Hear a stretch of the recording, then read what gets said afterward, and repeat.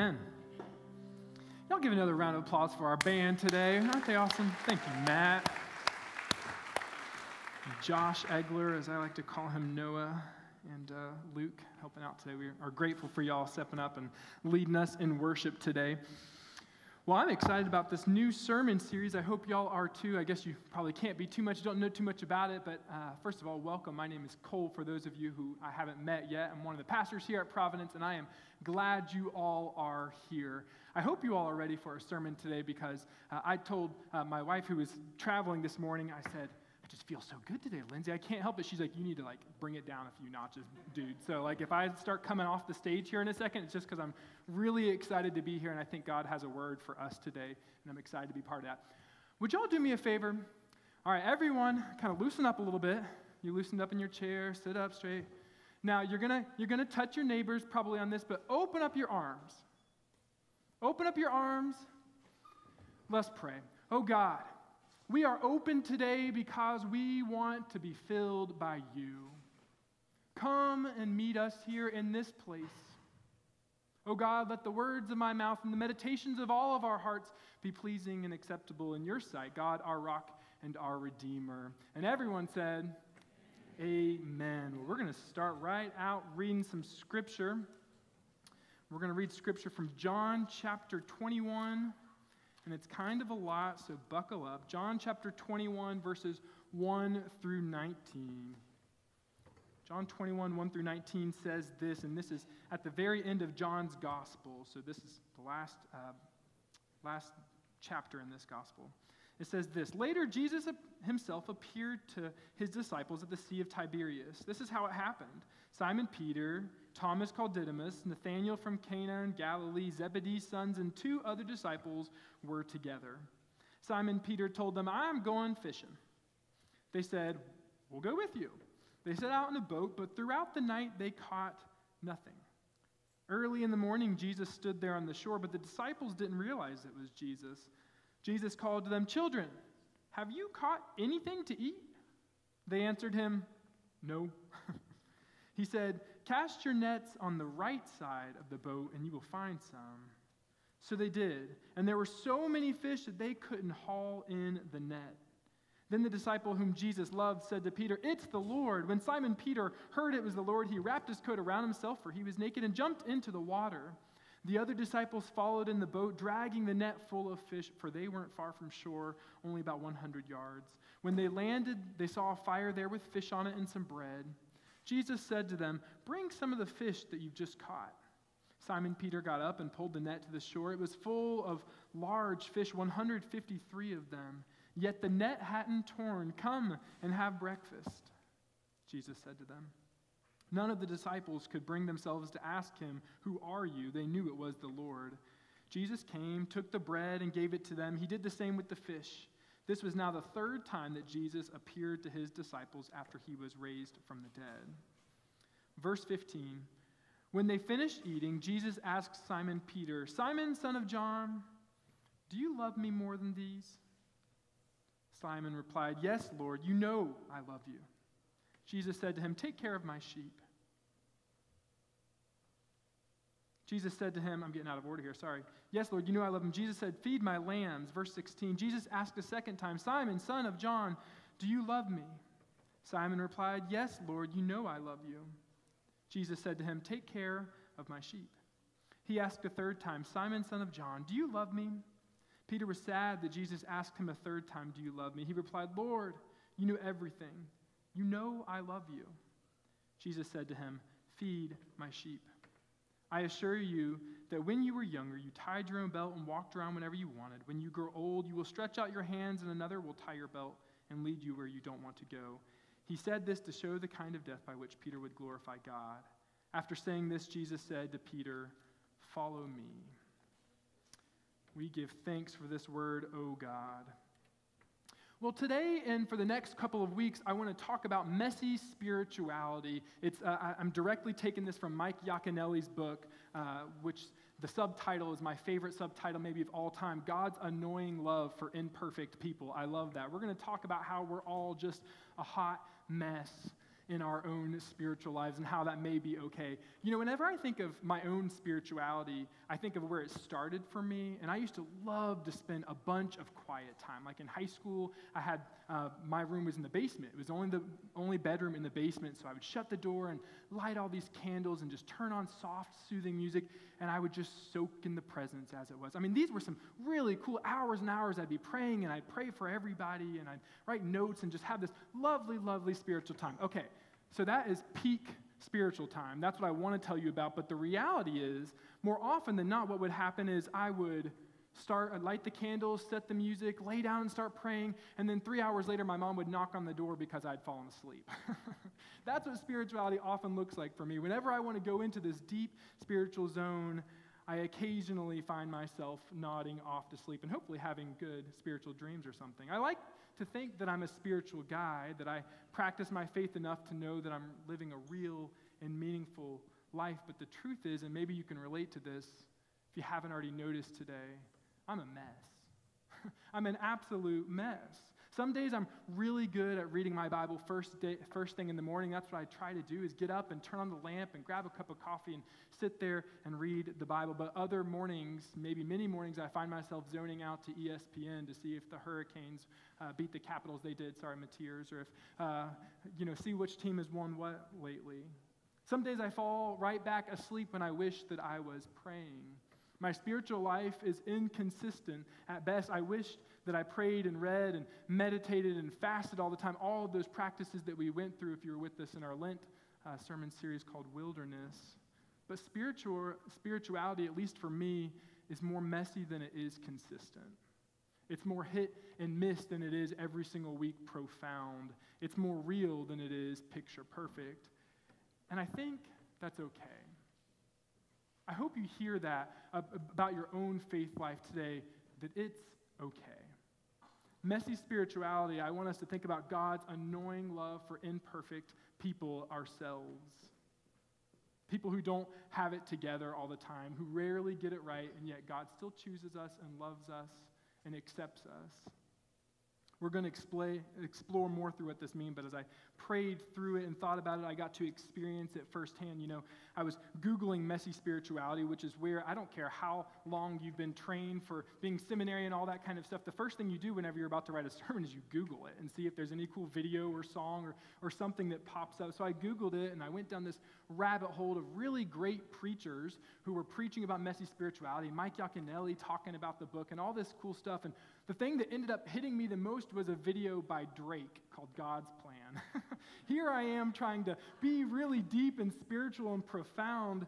Instead, God's Plan on YouTube popped up, and I thought, what the heck? I'll see what this might speak to me about messy spirituality. So 5 minutes and 15 seconds later, I was doing the whole I'm not crying, you're crying sort of thing as I listened to Drake's music video. Seriously, though, I was an absolute wreck. You should go home and look at it. There's a clean version, by the way, if you need it. I was sobbing. I was so moved by the love and tenderness expressed in the music video where Drake decides to take the budget, he says, a little less than $1 million, and go in the Miami-Dade County area and give it all away. He went out to different shelters and to different impoverished people and marginalized people and helped single moms and homeless people and youth at risk more and more. Drake, who is an imperfect person to be sure, I'm not lifting him up as a hero of our faith, but maybe he felt led by God to share what he had, to share love, to touch thousands of lives over just the course of a couple of weeks. You know, we clean up here in church. We get all nice, and I've talked about that before, and I'm grateful that you decide to wear deodorant and do your hair a little bit and come to church. That's a really good thing, but we present our best selves here at church, and so that becomes the expectation for anyone who walks in. To be part of this community, I must look a certain way, must act a certain way. They must have their lives together, so for me to fit in, I need to have my life together too. But the truth is that God is in this habit, and Yaconelli calls it annoying, of showing love through imperfect people, through honest people, through people like Drake, like me, like you perhaps. The passage that we read today, that long passage of Scripture, John chapter 21, it retells the story of some imperfect, some messy people as well, his disciples. In the last chapter of the book of John, Jesus, as we read, he shows up again, it says a third time to his disciples after he's risen from the dead. Now, we might be used to this story. Perhaps you've heard it. In fact, it's where the name The Net came from, this idea that we're Providence, we're all in one boat, but the net is trying to do something different than traditional worship. So we're casting our net out of the same boat on the other side of the boat. So maybe you're used to this story. We gloss over the details really easily, but if we dig into it, I think it's got some meat for us today. So I want to talk about two different things as we think about our imperfection. The first thing is that whole fishing bit, right? The whole first half of it, before Peter and Jesus have this conversation, is they go out fishing. They went fishing all night, and y'all, they caught nothing. Does anyone remember what some of these people did before Jesus called them to follow him around for a few years? Some of them were fishermen, right, by trade. This is embarrassing for them, right? This is supposed to be Jesus' best and brightest, and they spent the whole entire night and caught nothing. To me, that always seems like the silliest thing in the world. How in the world could they go out all night, these people who have done this for most of their lives, and catch not one fish? They should have been good at it. And even more for us readers of this gospel a little bit later, Jesus, the disciples are the one who's going to carry on Jesus' message after he's gone. So shouldn't they be intelligent? Shouldn't they be able to provide themselves? They should be the best and the brightest too. But Jesus' band of buffoons, as some people call them, they caught nothing all night. Jesus would have been a little worried perhaps if they couldn't conjure up even one fish in a net. And maybe that sounds ridiculous, my critique of them, but think about what these disciples have witnessed over the last few years or few weeks. They've seen the blind healed, the sick recovered, literally the dead raised. They've been part of amazing miracles, but you're telling me they couldn't catch breakfast. Doesn't instill a lot of confidence. It's imperfection at its best. And while we could judge them, and some would, Jesus shows up, and what is Jesus' reaction to them? It's not judgment. It's not worry. It's not how are they representing me? How are they going to carry my name because they can't even fish? What Jesus does is what we've seen him do all along. He doesn't hesitate. He doesn't judge. He just simply shows them another way. Again, cast your net on the other side, he tells them, and they catch so many fish that they couldn't haul it all in by themselves. Jesus, non-judgmental, fully accepting of their imperfection, shows them their way one more time. The second part of this passage is Jesus around a fire. They're eating fish for breakfast, it says. And we have this sort of strange question and answer session between Peter and Jesus. Jesus asks him 3 times, to which Peter sort of takes offense, but answers. Jesus asks him, "Do you love me?" And Peter answers every time, "You know I love you, Lord." While Peter was discouraged by this, I found it incredibly encouraging for us. I think it's beautiful reassurance for you and me, imperfect and messy people. The truth is, we won't get it right a lot of the time. More often than not, we'll probably get it wrong. If you are a human being as well, which I suspect many of you out there are, we'll so often try to be good people, spiritual people, but we'll fall short of that. We'll be inconsistent at best. We'll fall asleep while we try to pray. We'll end up on the couch watching SportsCenter when we should be reading our Bibles, we think. We'll end up watching a Drake video when we should be writing a sermon. And that doesn't scare Jesus off. It doesn't scare God off. Our imperfection doesn't send God packing in our lives. Instead, Jesus tenderly and softly and consistently on his part sits around the fire of our lives and continues to ask us, "Do you love me? Then feed my sheep. Do you love me? Feed my sheep." God keeps inviting us again and again and again into a relationship that is deep, that is meaningful, that can be life-changing. In Yaconelli's book, have I mentioned basically he wrote my sermons for me for the next few weeks? You need to go get this book. So if today's been confusing or not so great, Michael Yaconelli, Messy Spirituality. You need to write it down. It's a fantastic book. But he tells them an old Peanuts cartoon. You know that cartoon with Charlie Brown and Lucy, and Charlie Brown's always sort of the dodo, and Lucy's always telling him what to do. So he tells of one of these cartoons where he says Lucy is out front giving her 5-cent psychology for him. Charlie Brown stops by and asks Lucy for some advice. She says to him, "Charlie Brown, life is like a deck chair." You know, one of those folding out chairs. Life is like a deck chair. On the cruise ship of life, she says, some people place their chair at the rear of the ship so they can see where they've been. Other people place their chair at the front of the ship so they can see where they're going. She says to him, "Which way is your chair facing, Charlie Brown?" Without hesitation, Charlie Brown, it says, glumly replies, "I can't even get my deck chair unfolded." Yaconelli says of this, "Everywhere I look on the cruise ship of Christianity, I see crews of instructors, teachers, experts, pastors, and gurus eager to explain God's plan for the placement of my deck chair, but," he says, "I can't even unfold it. No wonder when I peruse the titles in the Christian bookstore, I feel like I'm the only klutz in the kingdom of God, a spiritual nincompoop lost in a ship full of brilliant biblical thinkers." He says, "Many who go to church want to know God better. We want to do good, but more often than not, we're made to feel as if the mess of our lives disqualified them from the possibility of an authentic spiritual life." I think what he's trying to say is what I hope we all hear today. I love saying stuff like this from the pulpit. You're an absolute mess. Our lives are an absolute mess. If we're really honest with each other, very rarely do we consistently have it together for longer than 10 minutes. The truth is that life throws things at us. We make decisions, stuff happens, and our lives are a mess. But this isn't a surprise to God. It doesn't scare God. It doesn't make you any less worthy of God's love. It doesn't mean you can't have a deep and meaningful spiritual life. What it does mean, though, and this is the part of Yaconelli's book that I loved so much, he says, what it does mean is that you have to stop pretending. We have to stop pretending. Allow me one more quote from his book. I promise it's the last one. He says, "Pretending is the grease of modern non-relationships." I love that. Pretending is the grease of modern non-relationships. Pretending perpetuates the illusion of relationships by connecting us on the basis of who we aren't. People who pretend, he says, they have pretend relationships. But being real is a synonym for messy spirituality. Because when we are real, our messiness is there for everyone to see.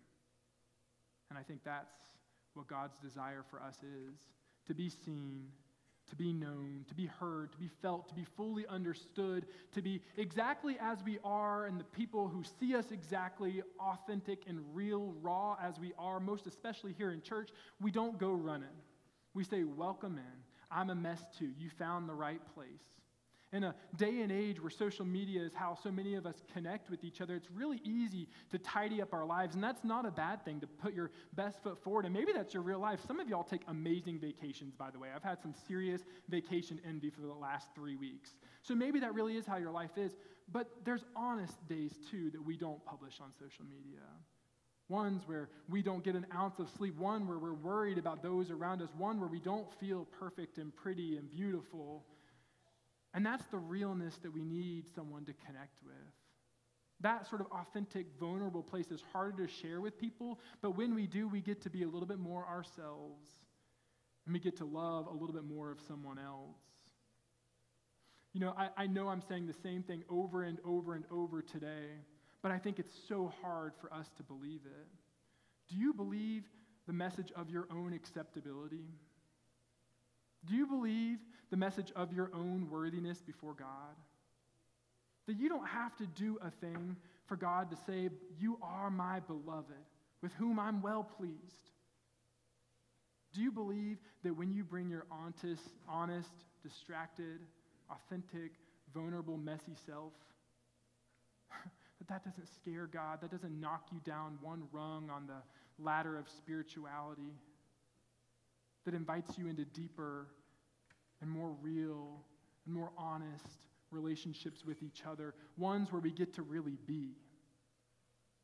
You know, Mary Oliver talks about that in one of her poems, how we can only become when we become together.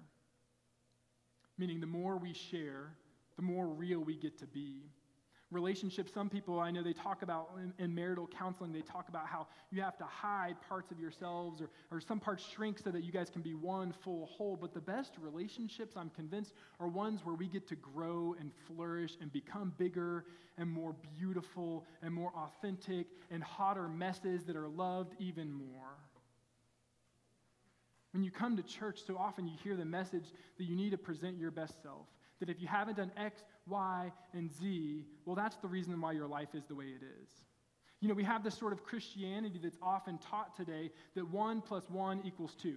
This plus this equals God. That's not the way it is. If the disciples are to be believed, yes, there are things we can do. The Wilderness series talked about ways that we can put ourselves in front of God. But the truth is, we so rarely have a whole one and a whole one to bring to God. So if 1 + 1 is supposed to equal God, we will always fall short. But the truth is, God just wants our mess. God just wants our honesty, our vulnerability, our anger and frustration. Y'all, that's the real stuff that bothers us when we're in traffic, to when we're dealing with kids, to when we're dealing with a spouse or a parent or friends or lack thereof, any of those. You know, I've been having kind of a hard week and a half or so. There's just been a lot going on in my own personal life, right? We all go through those moments. My life has just not felt neat. And I've been mad. I don't get mad, y'all. I told someone else this not as like a praise for myself. I told someone this week, the only fight I've ever been with was in 7th grade with Adam Lickman. What's up, Adam? Adam Lickman, he came at me. We're playing street hockey, right? And we're getting into this fight. I would get sort of aggressive, so I probably deserved it. Adam punched me right in the nose, right? Just boom, right in the nose, got a little blood coming down. I turned around and walked away.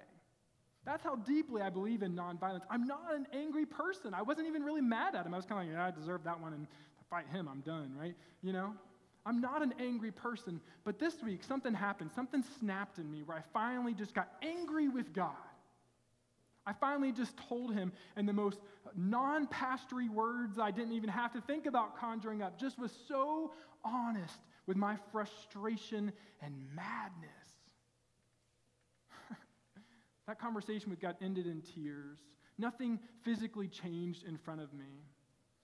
But when I brought my honest, authentic self, it was like I really got to be, and God could take it. God wasn't worried that I was mad at God. God wasn't worried that in my mind I hadn't been the pastor I wanted to be, the brother, the son, the husband. These things I felt like I was letting people down, right? God said, child, finally you're honest with me. When was the last time you were that honest with God? Maybe you need to get in your car or shut the door or get where no one can hear you so you can say those things that you never thought you were supposed to be able to say. Those things that we hide deep, deep within us because they are such a mess that how could God possibly want this part of us? How could God possibly stay seated around, band as y'all come forward, how could God possibly stay seated around the campfire? Continue to remind me when I'm bringing him my fears and my doubts. You know, belief is important. This next song, this last song we're about to sing, we talk about how we believe God is the way, the truth, the life. But as the song goes on to say, we get to bring our hopes and our fears and doubts too. We get to bring our imperfect quiet times. We get to bring all of our fears and doubts and our pain. Oh, do we get to bring God your pain? Have you given God your pain lately? Your authentic, real, ugly, shouldn't say that out loud kind of pain. Have you given that to God and trusted that God can take it? We get to bring our imperfect quiet times that find us interrupted by kids, work, school, whatever notification pops up on our phone. We get to bring all of ourselves exactly as we are. Not one thing forbidden from our Father, and hear God say, yes, child. Hear God say, that's it, daughter and son. That's what I've been waiting for. It's not going to surprise God, scare God. You may not even know how to unfold your chair on the deck of spirituality as the cartoon goes, but neither can I. And if your neighbor, if they're really honest, they probably can't either. Or maybe sometimes we finally get it open and we end up on America's Funniest Home Videos because it collapses on top of us once we finally do get it open. We're a mess. But life can get really messy. And every time we admit it, we draw in a little bit closer to God. And God draws a little bit closer into us. When we're honest and vulnerable and authentic and walk with integrity, we find that life may not change in huge, miraculous ways in front of us, but we might hear God in our lives a little bit more. We might be more honest with God a little bit more. We might find ourselves loving others a little bit more, find ourselves loved a little bit more. We accept that our messy spirituality is exactly what God wants. I've shared this in closing. That's to get everyone's attention back. In closing, I've shared this theme. It's the most important Christian theme for me. It drives me every day as a pastor, but as a person too. Imago Dei, that we are all made in the image of God. Every single person, not just here, but every person who's ever been and whoever will be is made uniquely and perfectly in God's image. And we get to go about lives revealing that in each other and letting that be more and more revealed in ourselves. Would you close your eyes and pray this prayer with me? Repeat after me. God. All right, you're not repeating. Let's try it again. Let's pray together. Repeat after me. God, I'm a mess. But you like messy people. I don't have to pretend. You love me just as I am. Thank you. I love you. Be with me. Amen. Please stand and worship with me.